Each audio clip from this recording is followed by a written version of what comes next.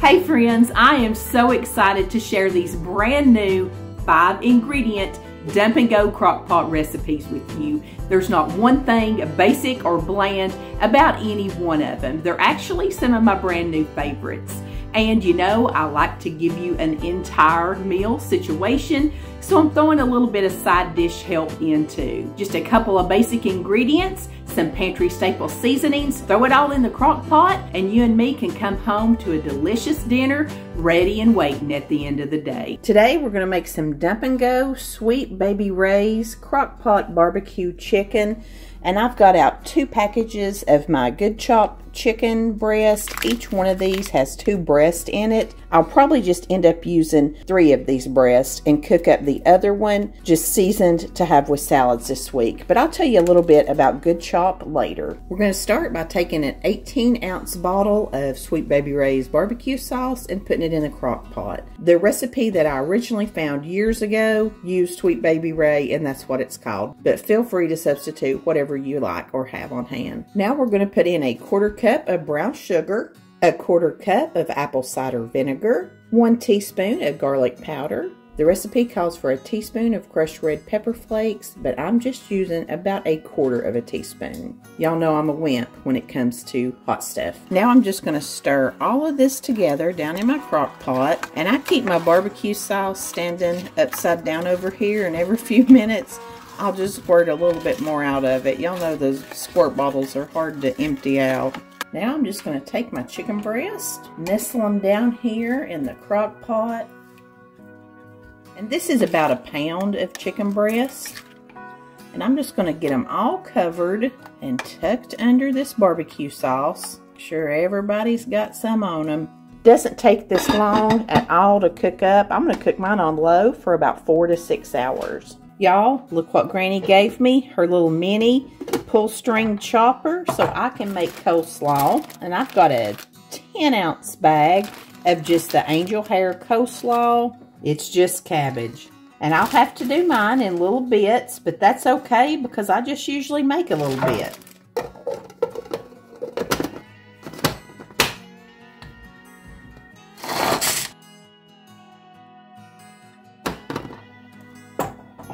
Look at that. That's about 10 pulls is all that takes. And if you weren't here the week that Granny made her slaw for us, I'll leave that video linked down in the description box for you. But Granny says the secret to good slaw is getting it grated up really fine like this. And honestly, I think 5 little spins is enough. When I did 10, it got almost too much. And I went ahead and made the whole bag, because I'm going to share this. Granny's recipe is simply 2 tablespoons of sugar and about 1/2 cup of mayonnaise. Just mix all that together. She doesn't put any vinegar, any salt and pepper, or anything in here. Another thing that Granny and I both prefer is to not have purple cabbage in our coleslaw. I mean, we'll eat it if we have to, but I do like carrots in it.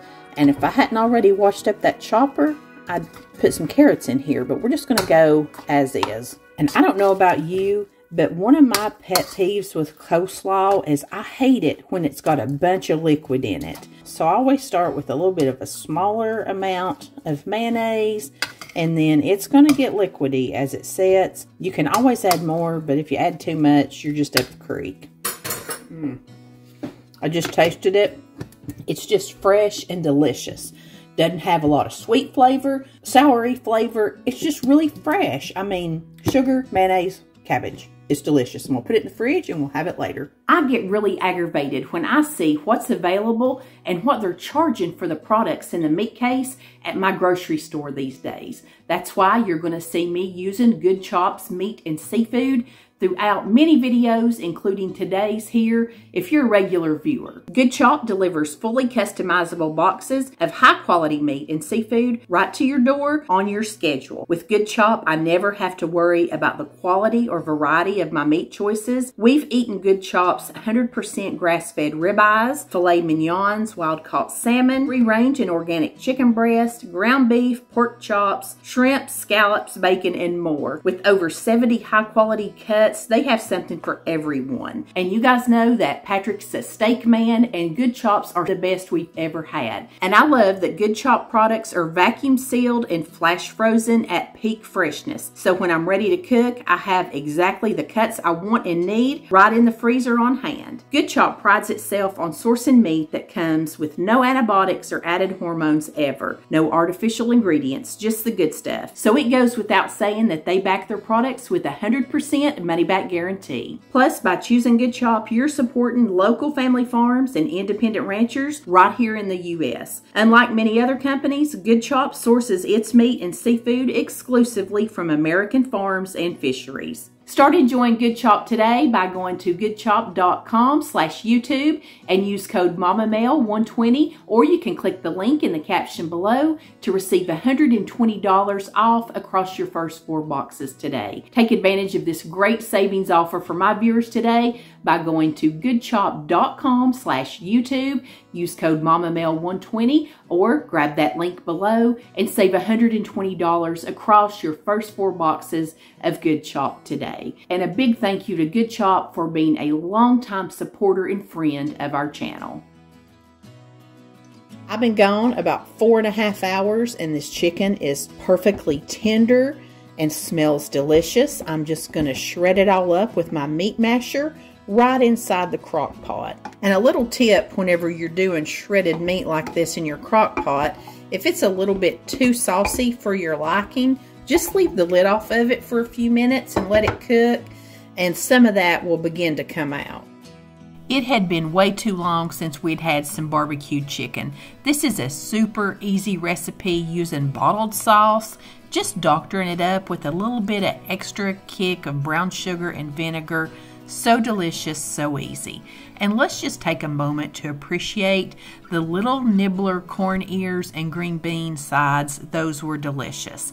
And I don't normally like coleslaw on top of my barbecue or chili buns, but I thought I would put it on here for aesthetics, and then I thought I could take it off later. Well, I just went ahead and put a fork into this and ate it together. Granny slaw makes all the difference. Yes, please. I'm a slaw girl on top of my barbecue and chili buns for life now.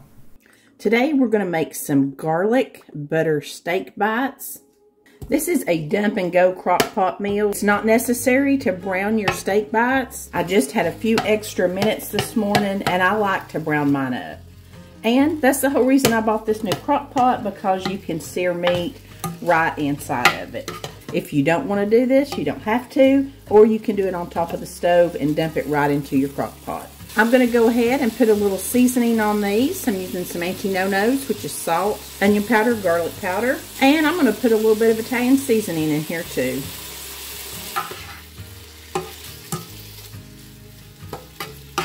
I've got these just a little bit brown now, and I'm going to scoot them all over to one side of the crock pot.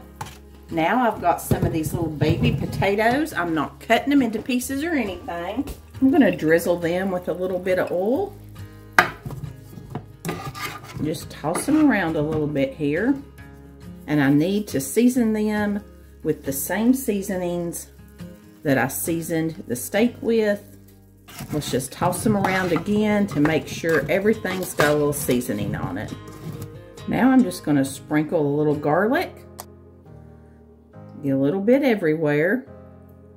And I've cut up a stick of butter, and I'm just going to place these little pieces right over top of everything. It already looks and smells delicious in here, so let's put the lid on it. Gonna set mine to slow cook on high for about 5 hours. I always get a lot of questions when I say I prep a big salad at the first of the week and we eat off of it all week. And the way that I'm able to do that is by making sure that my lettuce is good and dry.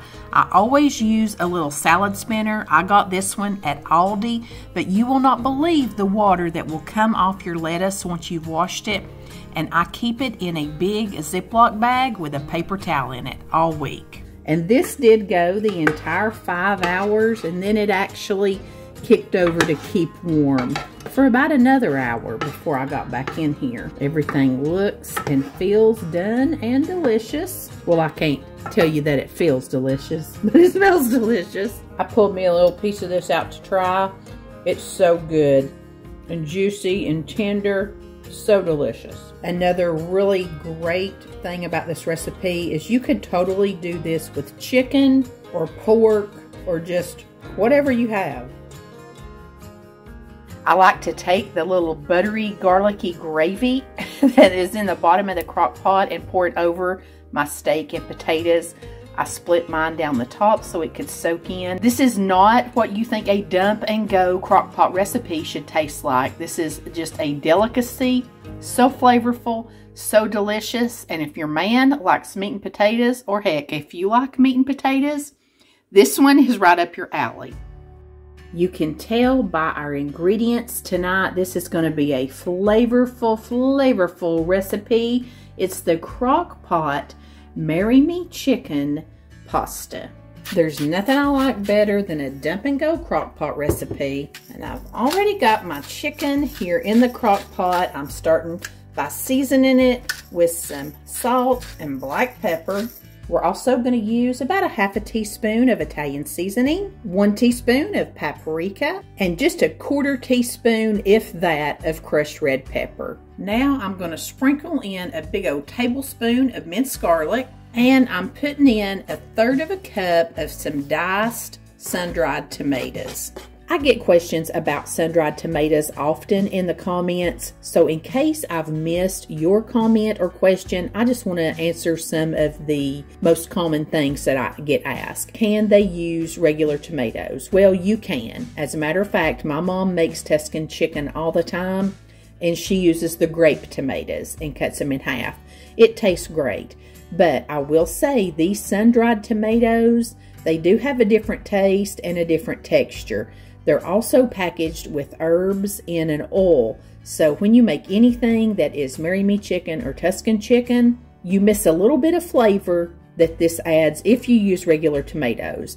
And I think the reason that people ask that is because these can be a little bit pricey. This is an 8.5 ounce jar. This is what I normally always get at Kroger's. It might be more where you are, but I get 3 uses out of this jar. I have already made 1 recipe with it.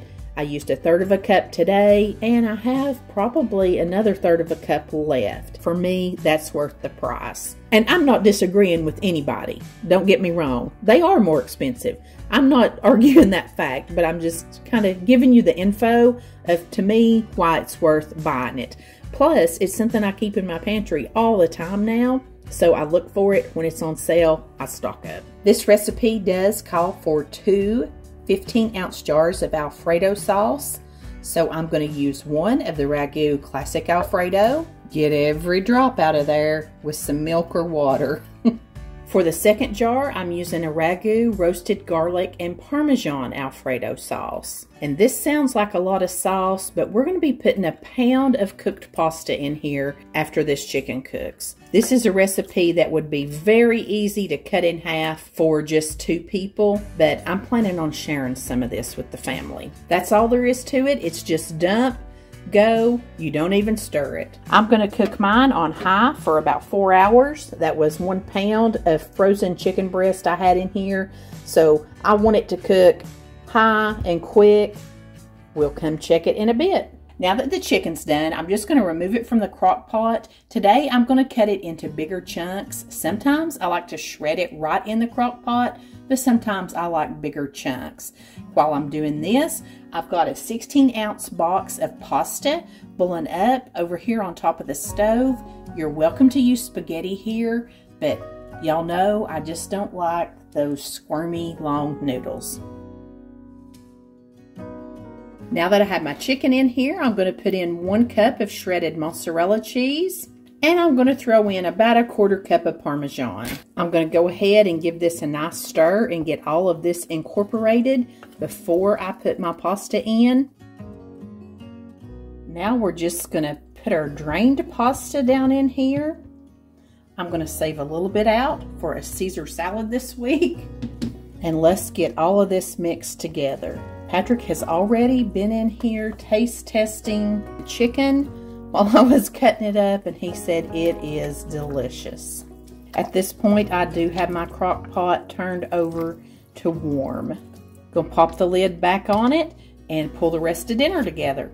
I can't say enough good things about this Marry Me chicken. This was based on a Luke Bryan Cooking in the Midwest TikTok video that I saw, and it hit all the marks with me. The cheese, the sun-dried tomatoes, the garlic, all the goodness. I served it along with a big side of steamed broccoli. Guys, this was delicious. You're gonna love it. Be sure and watch this video next for some more delicious crock pot meals. I've been on a real lucky streak this spring finding new ones. Thank you so much for being here. Until next time, I send you love from my kitchen. 5 ingredient dump and go crock and roll. Crock and roll.